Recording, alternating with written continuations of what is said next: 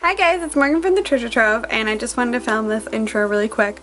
I decided to just sit down and do a everyday look that I've been doing a lot recently, and I noticed that I was using a lot of e.l.f. products to do it, so I decided to do a one brand tutorial because e.l.f. is the only brand that I own that I could possibly do a one brand tutorial on, and I'm thinking about doing these more frequently. The only thing that I didn't use, which you'll see in the video in the tutorial part, was mascara, because I opened my mascara and it had all dried out from e.l.f. so I apologize for that.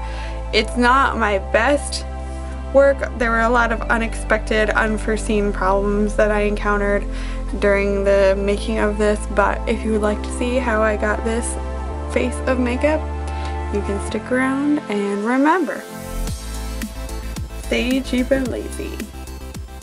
Bye! Hi guys, so obviously we're starting off with the e.l.f. eyelid primer here, and this is $1 or $2. You guys probably already heard of it. It's all over YouTube. Just a standard primer, and I really like it. This one is down to the last drops, so it takes me a while to like scrape it out of the packaging, and I'm just patting that all over my eyelids. Now I'm taking the Little Black Beauty book in the warm edition. I got this for Christmas. Brian's mom actually got this for me, and I really like it. So I'm just using this shade that's similar to my skin tone and swiping that all over where I put the primer, because this primer has a tendency to skip with the eyeshadow just a little bit, so this creates a smooth canvas. Now I'm going in with this like taupey brown shade and just swiping that on a fluffy brush through the crease. And I tried to use mostly e.l.f. brushes for this, but I don't have a lot of their eye brushes, so mostly the eye brushes are from BH Cosmetics and other places. So I took a slightly deeper brown shade and I'm putting this through the crease with a fluffy kind of pencil brush here. Now I'm taking this burgundy shade and I'm going to be using this pencil like dome style brush to swipe it through the crease to add intensity to this look, and this brush is from Coastal Scents. I originally said it was from BH Cosmetics, but JK, I don't have any brushes from them. Now taking my Pro Blending Fluff brush from Coastal Scents, and I'm just going to be buffing that out. We want to make the edges all blown out and soft, and then I'm going to be going back in with that burgundy shade once again and adding more intensity. You know the drill, like every video. Blend, add more color. Blend, add more color. That's just the way eyeshadows go.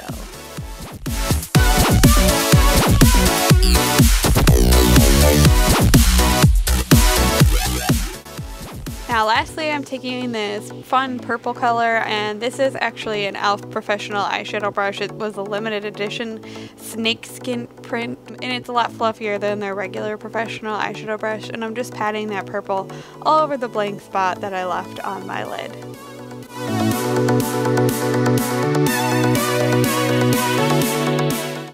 Halfway through filming my eyeliner, I realized that my camera wasn't recording, so here's me frustratingly showing you the e.l.f. cream eyeliner, and I will be using the angled eyeliner brush from e.l.f. also to finish up doing my wing. And I definitely wouldn't recommend using this brush or even buying it for your eyeliner, because it just really complicates things. It doesn't make it any easier. It actually makes it really frustrating to do this. So I normally stick with liquid. I use this cream eyeliner a lot, but it's because I don't really have the right brush for it. I will have to invest in a better brush.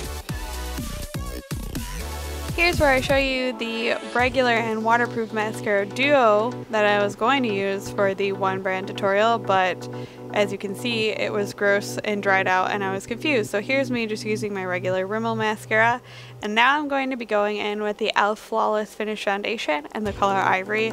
I normally mix, I'm using the e.l.f. powder brush to put this on as well, which is $3, and I love it. It's great.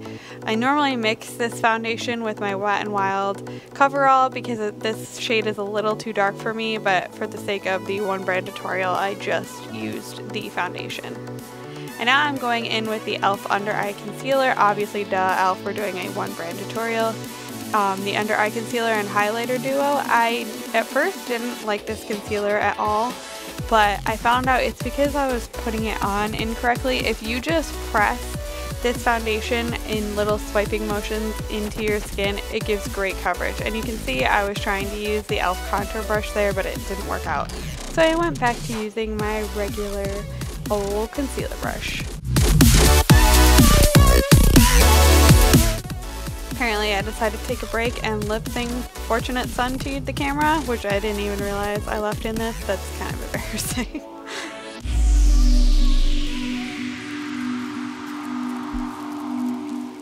Now this is the e.l.f. Cover Everything concealer, and this is only $2, and I really like this stuff. It's just a cream concealer, and I'm using it to go over any little blemishes I have. I also use it under my under eyes. It works really well for that too. A lot of people give e.l.f.'s concealers like a bad rap, but I actually really enjoy a lot of them that I've tried so far anyway. And now I'll be taking my favorite e.l.f. Pressed Mineral Foundation to set all my concealer. I really love this powder. I'll be using the e.l.f. Blush Brush to set that concealer, which is what I use to set all my under eye concealer. I love it, use it every day. This powder is fantastic. It stops my concealer from creasing without drying out my under eyes and making it look all crepey. It is the perfect powder for my dry skin.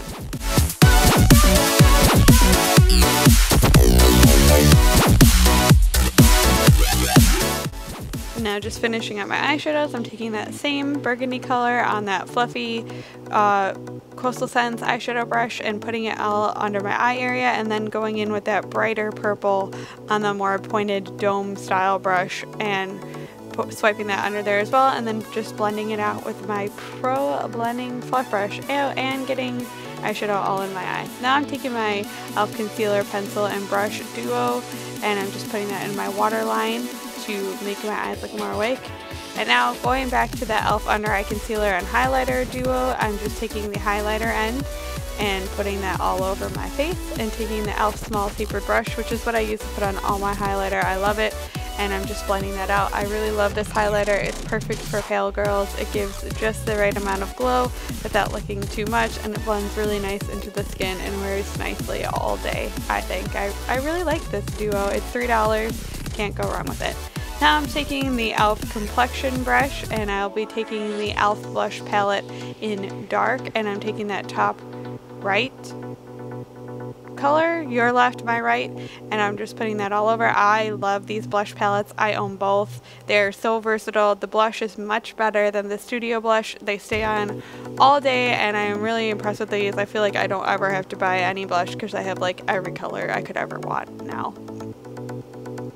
Now taking my favorite e.l.f. matte lip colors, and this is in the color Natural, and I'll just be putting that all over my lips. I love these. I have all colors except for the two new ones that just came out. I really want to invest in those because I really think these are great. And here is the finished eye look. I hope you guys like this one brand tutorial. I know I said e.l.f. before everything, even though it's the e.l.f. one brand tutorial.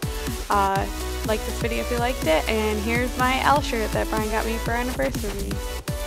Bye!